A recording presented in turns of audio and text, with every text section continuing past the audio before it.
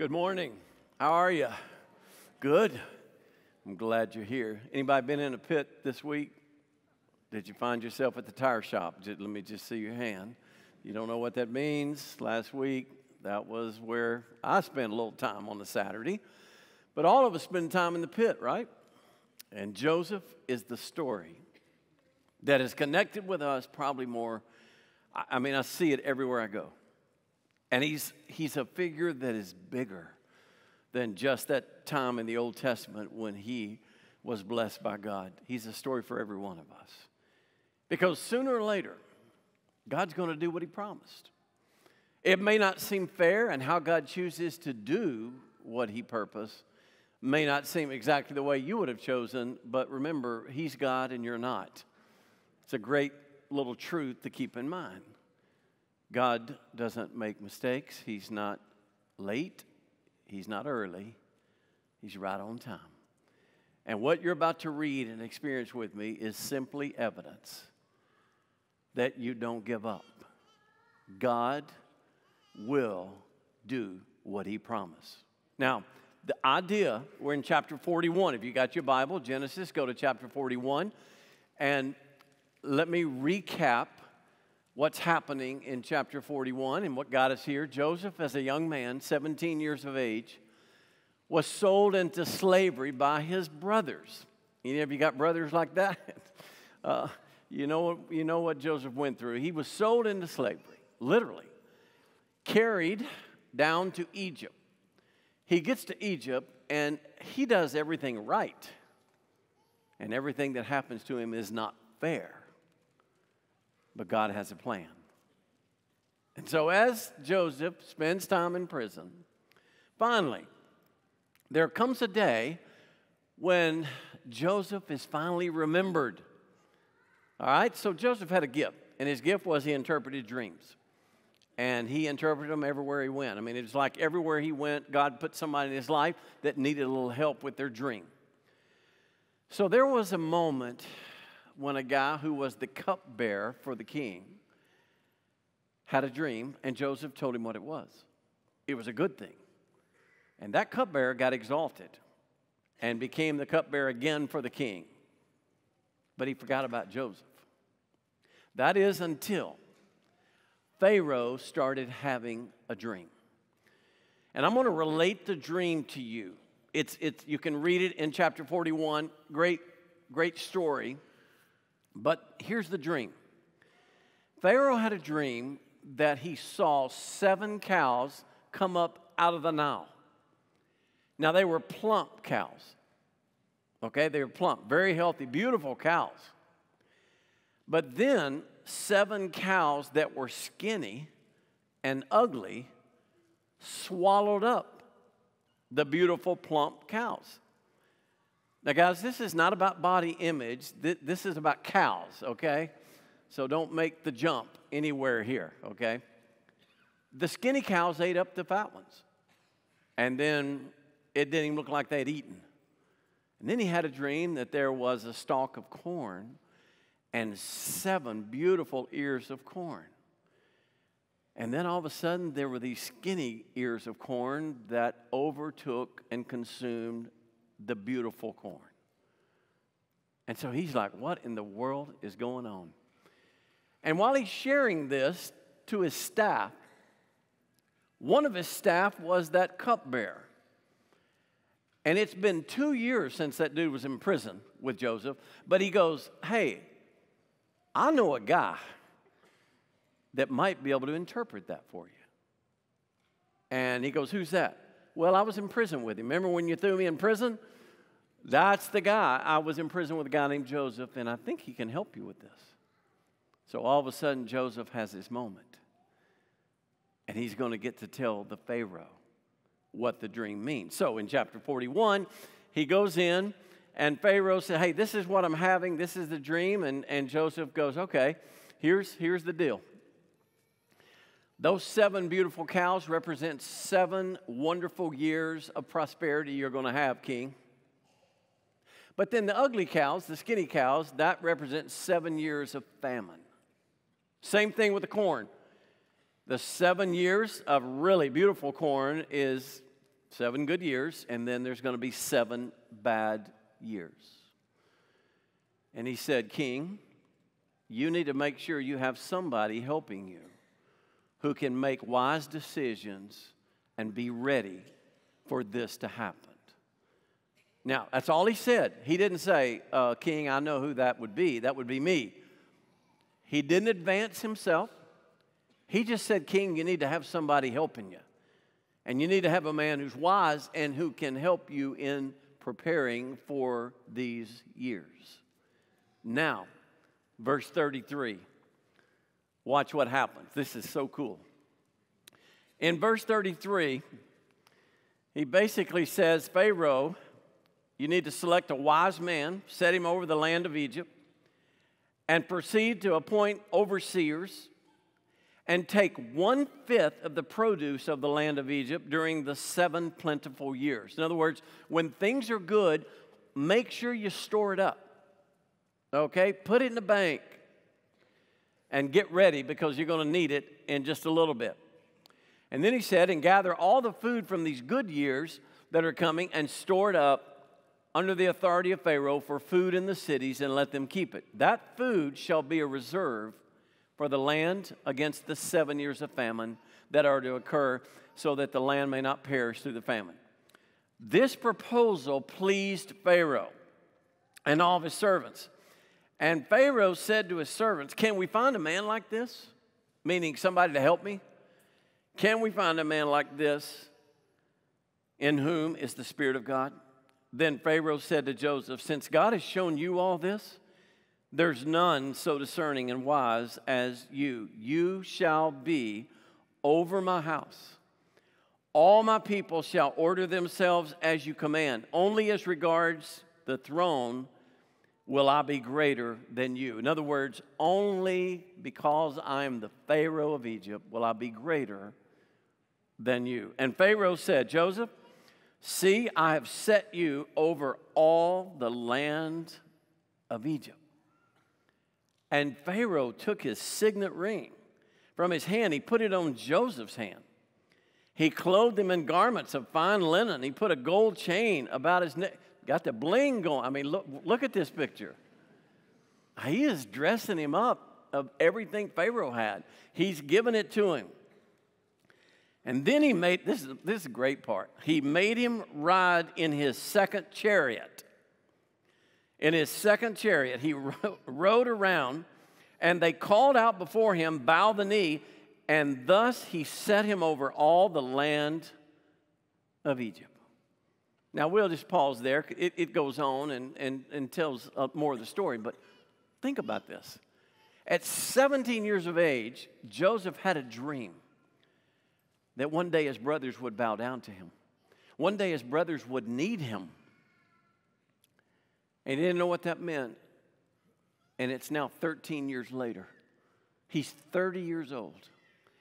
And now, after being in prison, after prison, lied about, falsely accused, now the king, which Pharaoh was the king of Egypt, looks at him and says, you're my guy. And it's all yours. Who would have thought? Now, that's the part of the story we all like. That's the part, hey, that's what I've been waiting for. But waiting is really hard. When it's not fair. When God is taking too long. Let me give you a verse out of the New Testament that kind of sums up this whole process. And let us not grow weary of doing good, for in due season we're going to reap. If we do not give up. So then as we have opportunity, let us do good to everyone, especially to those who are of the household of faith. I can promise you, the enemy wants you to give up on God. Your enemy, the devil, wants you to say God's not fair, or else this wouldn't be happening to me. And this whole series has been about, is life really fair? Can I just remind you, fair is where you take your show pig. It's not where you live. Because God shows us in this. He is righteous and wise in all his ways. But trusting while waiting is the most essential, important ingredient to the fulfillment of God's plan for you. Can I say that again? Trusting Him while you're waiting is the most important ingredient in God's dream for you. And yet it's the hardest thing to do. In fact, if I could sum up two simple things out of this text, one would be this: waiting on God is harder than working for God. We all want to work for Him. We all want to fix things. We want to right the wrongs. I mean, we want to be busy. Trusting God is the ultimate evidence of our faith. It's not how loud you sing. It's not the money you give. It's not how many times you show up at a church. Let me tell you, the greatest way to demonstrate your faith is trust Him when you don't understand Him. That's what God is looking for. So let's start with the first one, waiting on God. Guys, waiting is not easy. It's never easy. We want to fix, okay? Now, it kind of is like a husband and wife relationship. I learned a long time ago, but I'm still learning the lesson. Evidently, I didn't pass the first several times. When Rachel comes to me with an issue or a problem, she's not looking for a fix. She's just looking for me to hear and to listen to her. But I want to run to the solution. I want to fix things. I want to interrupt and say, oh, well, let me tell you what I would do. You know, they call that mansplaining, right? And it doesn't go over well. With your wife, it doesn't go over well with him. You don't see what he sees. You can't possibly know what he knows. When Jesus was in the Garden of Gethsemane, before he died, there are these soldiers that show up to arrest him. And they come in there running, man. They got clubs. They got swords. They got all kind of stuff. And when this starts going down, there's one disciple who says, no, this isn't right. This isn't fair. And he grabs his sword. And he's going to save Jesus. He's going to save the day. And he cuts a guy's ear off. The guy's name was Malchus. We know it from the gospel accounts. And Jesus looks at him and says, put your sword back. Who was that disciple? Out of the 11 that were left, which one do you think would be the one to pull a sword and say, I'm going to save the day? Peter. I just think we all are like Simon Peter. We're going to save the day. We're going to fix things. I'm tired of waiting. God must need some help. You know what? If he needed help, he'd let you know. But he needs your trust. He needs you to wait patiently. So he pulls his sword and cuts a guy's ear off. Jesus goes over, just like Jesus picks the guy's ear up, puts it back on. Jesus has spent a lot of his time on this earth fixing what we messed up. And yet, he looked at Simon Peter and said this: if you live that way, you're going to die that way. Because you're going to run into somebody you can't fight. And then he said, do you not remember I can call on my Father and he will send me 12 legions of angels, 72,000 angels? And according to the Old Testament formula, one angel can destroy 185,000 warriors. So what he was saying is, do you really think I need you, Simon Peter? And then he says, by the way, this is the way the Scripture says it must be. In other words, there's a plan here. God's doing something here. If we could just get that lesson. It doesn't look fair to you, but maybe God's doing something in the process that you can't see. Charles Stanley, he said of all the principles of Scripture, the one that stood out to him the most is the concept of waiting on the Lord. I'd tell you, it's the hardest. We don't like to wait for anything. I don't know how many of my brothers in here and sisters that just don't like to wait. Do you know how much time we spend waiting on our phone? In a given lifetime, they estimate we'll spend, ready, 9 years of our life waiting on the phone, trying to get something, trying to look. Do you know every year in Central Florida, every year, you know how much you wait in traffic? Again, this is an estimate. You wait over 2 days every year. I waited one day this weekend, so I know I got caught up. I don't have but one to go, so I'm good to go. We all deal with waiting, and we deal with it differently. But when it comes to God, you know what the issue is? But God, if you're in control and you're all powerful, it should happen. Stephen Furtick said this: the only thing worse than waiting on God is wishing you had. Now think about that a minute. The only thing worse is wishing you had waited. Because see, what we don't understand is that God has a plan. And God is working. His timing is perfect. He's not early. He's not late. His timing is perfect. And so you can save a lot of time. Just wait on Him.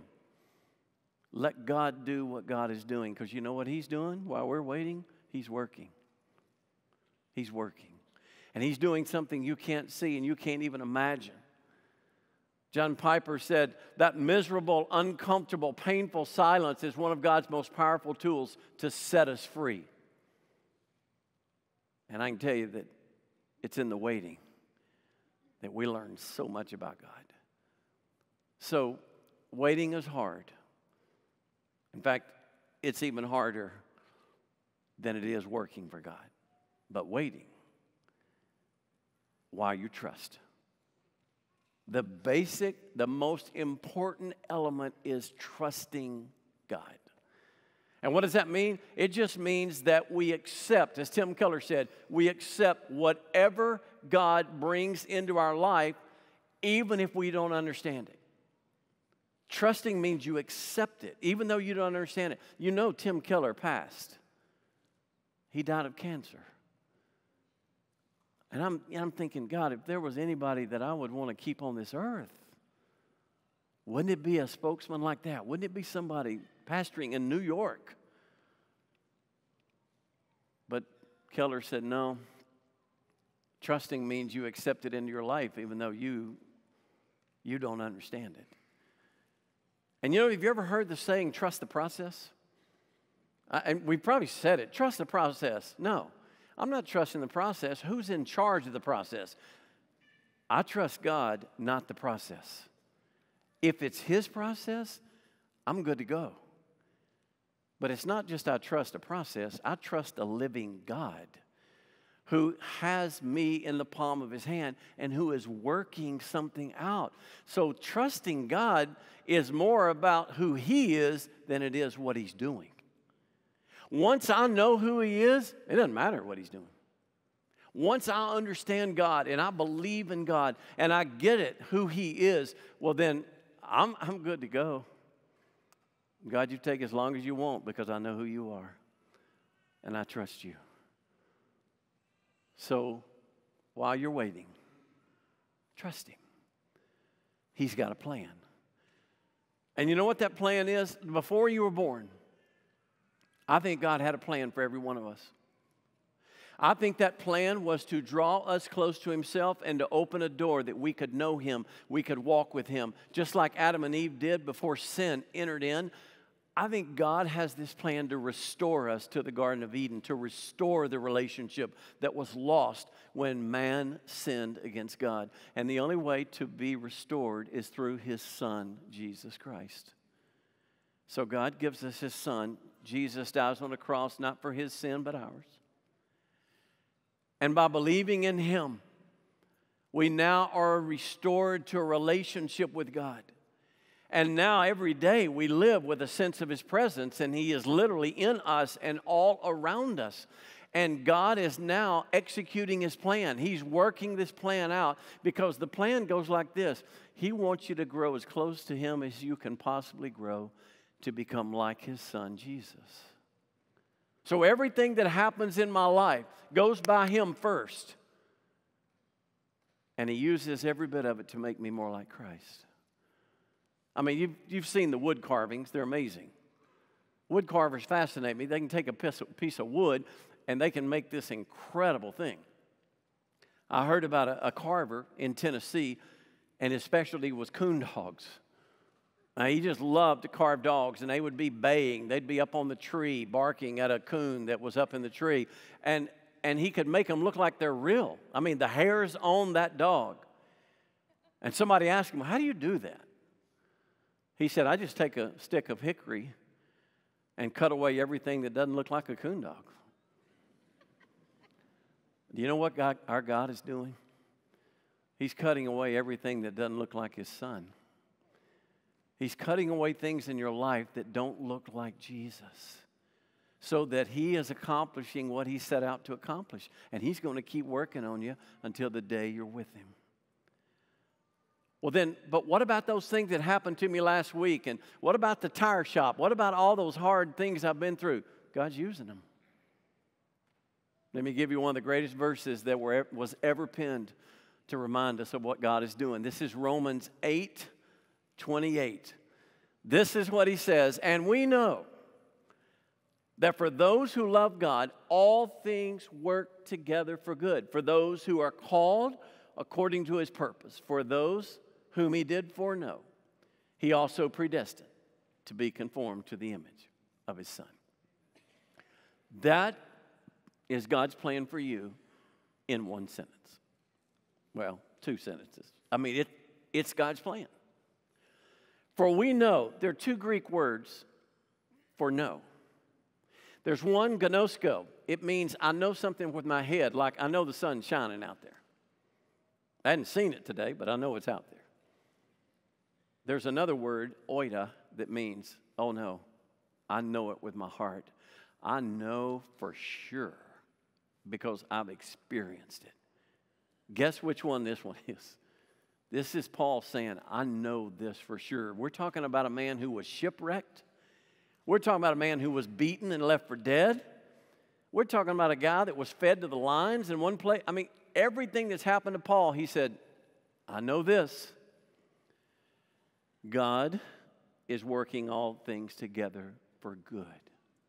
Now, I just want you to hear this and apply it to your life. This does not say that all things that happen for everybody is going to be good.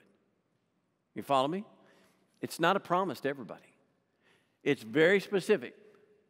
For those who love God.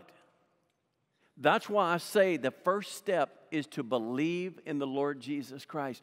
Put your faith in him. Surrender your life.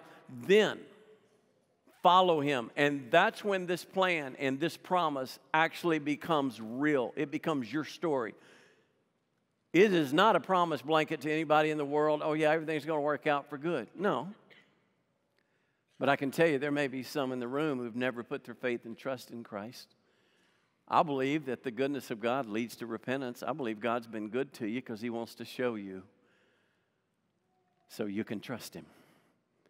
And the first and greatest step is to say, Jesus, I love you. I'm following you. I believe in you. The second thing this verse does not say that all things that happen are good. I'm not about to stand up here and tell you that when life is taken by another human, when a storm comes and destroys somebody's possessions and even somebody's life, how is that good? That's not good. That wasn't in the original plan, what God had planned. I mean, there's so many things. God is not behind evil. He's not behind sin. So I'm not blaming God for everything that happens. He doesn't cause all things to happen. He's just big enough to take the worst the devil can do to you, and he's going to turn it and spin it and bring the most incredible good in your life. That's our God. He is bigger, stronger than anything this world can throw at you. That's why the prisons, that's why all these things that Joseph experienced that weren't fair, no problem for God. He just kept working through them all to accomplish his plan. And the last thing, I just think we got to remember that God is not behind everything that happens. He's not behind everything. Some things happen because of a bad choice. I'm not about to blame God for some of the stupid things I've done. Though we try to, well, God, if you'd have been better or if you'd have done this. No. Let's quit blaming. I just want you to know we serve a God who can take the worst mistake you can ever make, and He can turn it and bring good in your life. That's the God we're talking about. That's the plan that we have. While we're waiting, trust Him. Because He takes all those things. See this phrase? He takes all things and works them together for good. All things. By the way, I don't know how to explain all things. It's all things. Does that mean everything? Everything. You know what that is in Greek? All things. I mean, it's everything. You'll never live a day or a moment that God can't take what happens in that day and use it to accomplish His plan for your life. And by the way, He works them together for good. That is a word. It's literally a compound verb. It means to create and then together. It means somebody is like a master chef. A master chef. And it's like somebody baking a cake, and they're putting all these ingredients. By the way, my grandchildren have gotten me hooked on, is it cake? Y'all ever see that? That's the craziest show. If you'd have told me, I'd have been staring at a TV trying to figure out if something's cake, I'd have said, that's crazy. It's a game. I mean, it is. It's fascinating. When you make a cake, there's more than one ingredient, right? I mean, I'm not a baker, but I know a little bit about it. In your life, there's a lot of ingredients. Some are good, some are bad. When I was a kid growing up, I used to watch my mom, and she always went to the cabinet and got a little bottle that looked like this. Vanilla extract. One day I asked her, because she always just put a few drops. I said, Mom, what does that do? She said, it makes it really good. Tastes great. And so one day when she wasn't home, I said, I'm going to check this stuff out. If a few drops is good, that whole bottle will be even better. And I just turned it up. Don't do that. I'm begging you. Do not do it. It's the worst tasting stuff. How does something that tastes that bad help make a cake or something that tastes so good?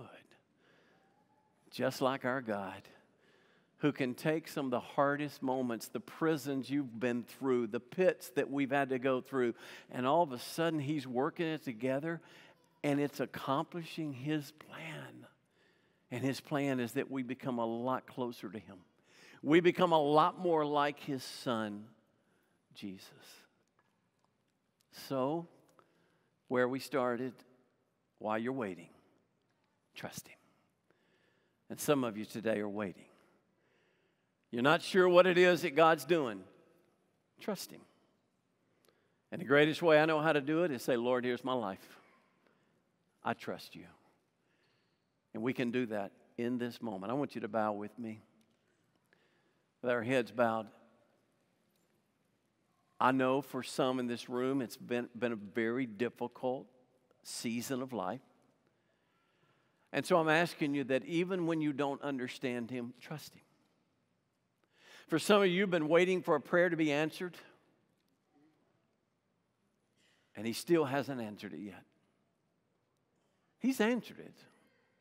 Just not the way you wanted. Will you trust Him?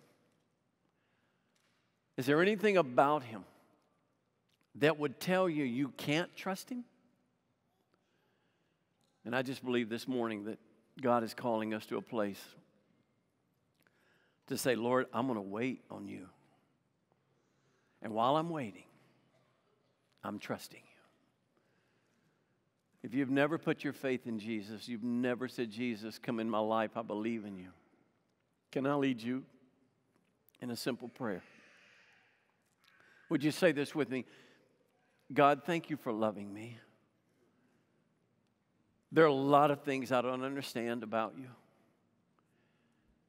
But I believe that You sent Your Son, Jesus, to die on a cross for my sin. And I do believe that He was buried and raised from the dead on the third day. And I believe that He is the Messiah. He is the Lord. And I'll follow Him even though I don't understand everything.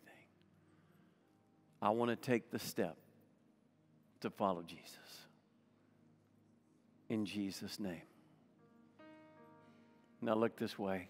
I just think that's where it all starts.